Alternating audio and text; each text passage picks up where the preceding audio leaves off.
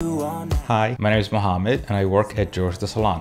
First, we're going to start with feeling her hair and analyzing it, seeing what kind of hair she has, what kind of texture. Then we're going to go with spray-on conditioner all over.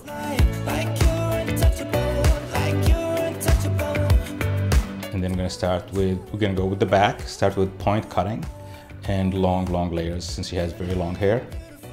Point cutting allows for invisible layers, so you will not see any lines in the haircut. Give out your beautiful.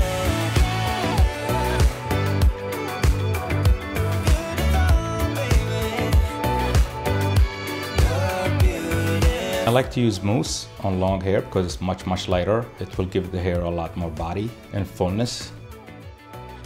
And then I like to start in the front by the bang area, because if you have any cowlicks, that'll be a good way to control them before they start to go crazy, and then you won't be able to fix that. Then flip tailor upside down to give maximum volume.